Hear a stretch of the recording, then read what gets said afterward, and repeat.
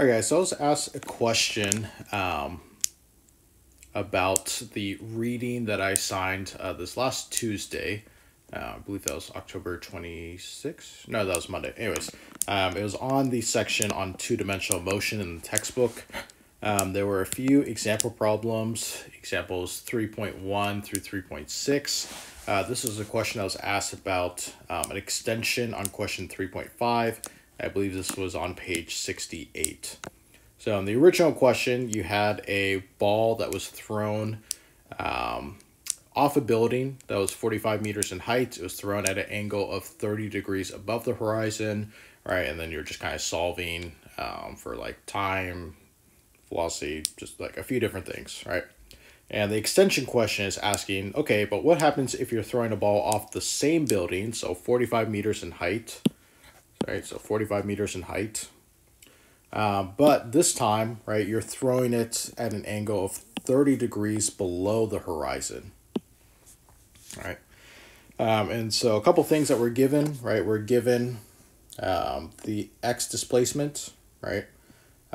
We already know the y displacement from the previous question in 3.5. And we're asked to find the time of flight, the initial speed, the speed and angle of the velocity vector. So this is a pretty difficult problem right at the start, right? Once you kind of get through finding the time, right? So part A, parts B and C become much easier, right? It's really just this first part that is really difficult. So I'm just going to go over how to solve for time when you only know the x displacement and the y displacement, right? Because in this particular problem, because it's being thrown at an angle below the horizon, we can't assume that the initial velocity in the y direction is going to be 0, right? So, right, this is all the things that we can know, right? We know that acceleration in the y direction, acceleration in the y direction is going to be just gravity, right? We can always assume that. We know that the acceleration in the x direction is just going to be 0, right? Objects in the x direction are just moving with constant velocity, and we know displacements. So we only know, two things for each of the directions, x and y. And as I've mentioned before, if you know 3 variables for each of these, you can solve for the remainder, right? But in this case, we only know 2, so we have to do a lot of kind of algebraic gymnastics in order to solve for time. All right. So here we go. All right, so we can kind of establish that our initial velocity at this angle, right, we're just going to state that that's going to be just VO, right? We know that if we want to calculate time or initial velocity, we have to just kind of plug in our formulas. So we know that if we're trying to solve for VO in the x direction, right, kind of over here, we know that generally, right, our formula would be, right, initial velocity x times time, right? If you know the velocity and you know time, right, you can find distance. In this case, we don't know either of them. So what we can do here is we can use a little bit of trig, right? So we know in this case, right, if we know the hypotenuse, which is VO, and we're trying to find for this side, which would be the adjacent side, right? This would be cosine, and let's put our angle in, times t.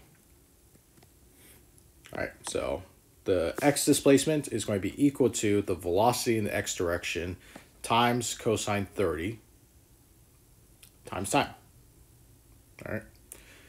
Similarly, for the y direction, all right, this is going to be initial velocity in the y direction, because this is opposite of the angle, right? It's going to be sine 30 times time, and then running out of space here, but then this will be also minus 1/2 gravity times time squared. All right, so that should all be together. All right, so right now we want to solve for time. And you can see, right, this is a little bit annoying right here. I'll say that up front. This is not a question I would give you guys on a test, just because this is such like a math algebra question and just gets kind of away from the physics of it. All right, so let's figure this out for our x direction, right? So we got, I'll just rewrite it down here, right? 57 equals VOX cosine 30 times time. Let's rearrange this a little bit to where we get VOX times time equals 57 divided by cosine 30. Okay, so now that we have that, actually, one thing we can do too, should have mentioned this, is we can actually, we don't need to necessarily indicate the initial velocity in either of these directions, right? Because we are kind of basing it off this initial velocity, so it's just VO, all right? So what we have here is we have VOT equals 57 over cosine 30. All right. What we can do is we can plug this in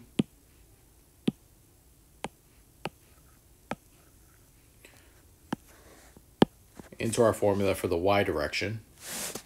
Right. So I'm just going to rewrite this. So we had 45 equals VO sine 30 times time minus 1/2 g times time squared. All right. Now we're going to plug in, right, this formula for VT down here. So we're going to get 45 equals 57 divided by cosine 30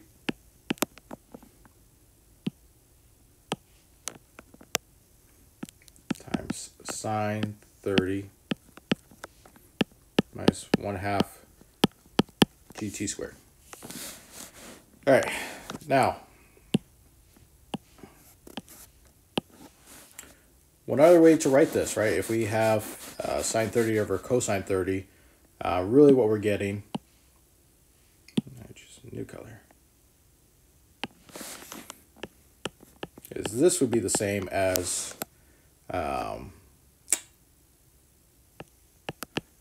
just 57 tan 30.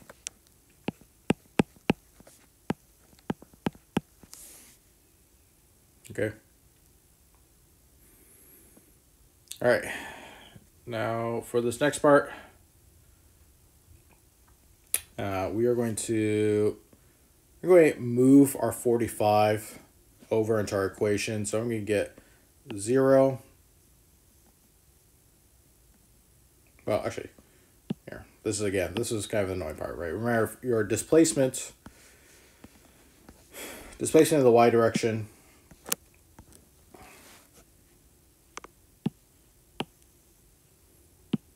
I should have stated this. So, all right, we're talking about displacement. Displacement is going to be, right, your starting point minus your initial point. So this would be, let's say, 0 minus 45, right? So what I'm going to do is I'm going to add 45 to both sides. So this would actually be negative up here. Negative. All right, I'm going to add 45 to both sides. So I'm going to get 0 equals 45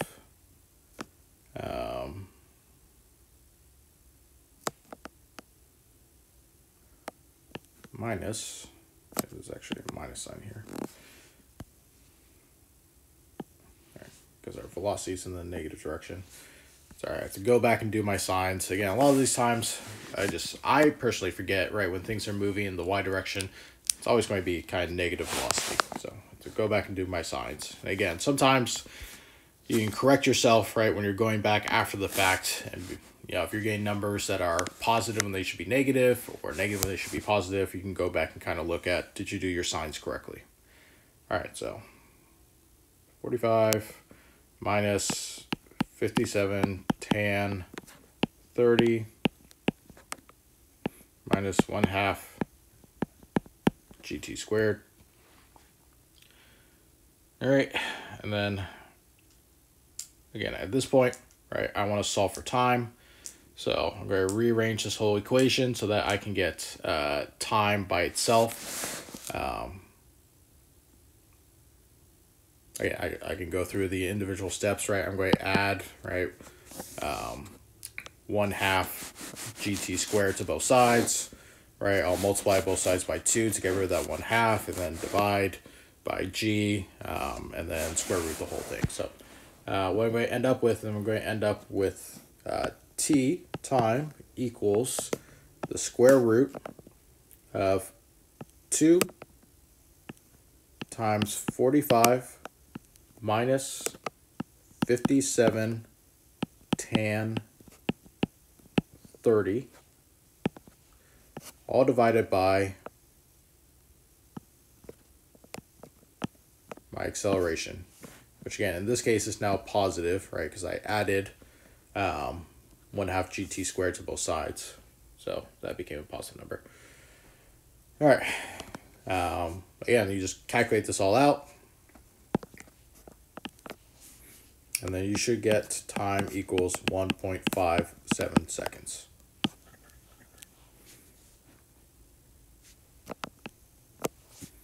So, huge pain. Shouldn't see a question like that on the AP exam or in any tests that I give you. So, just real quick, going back through this problem. Okay, so all we knew were our displacements. Again, I had to go back and just kind of fix my signs.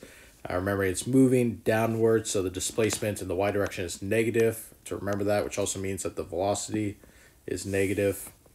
Again, I know my formula for displacement in the x direction is going to be displacement equals velocity times time. Because I don't know velocity or time, right? I can relate it to my hypotenuse. So it's just going to be velocity cosine 30 times time.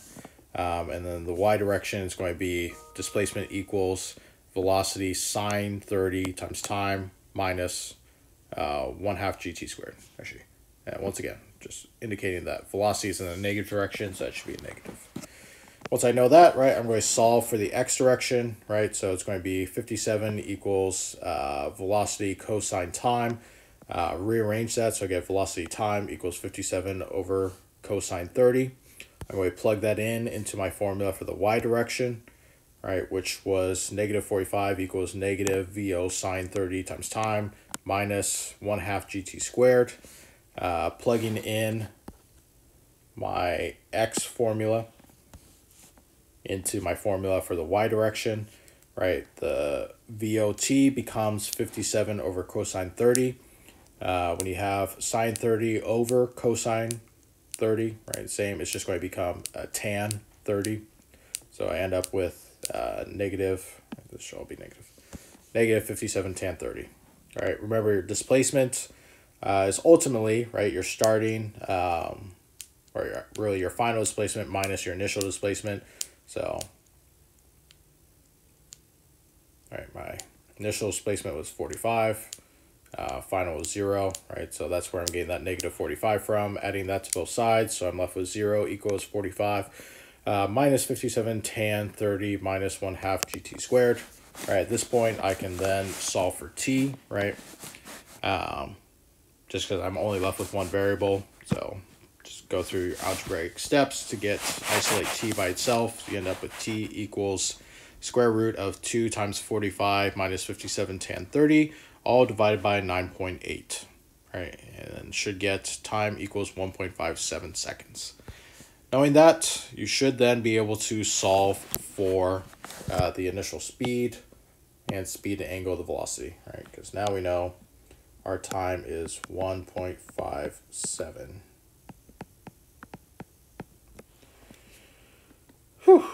right? And now once you know three things, right, you can solve for the error once, and right, then solving for the initial velocity in this direction becomes much simpler.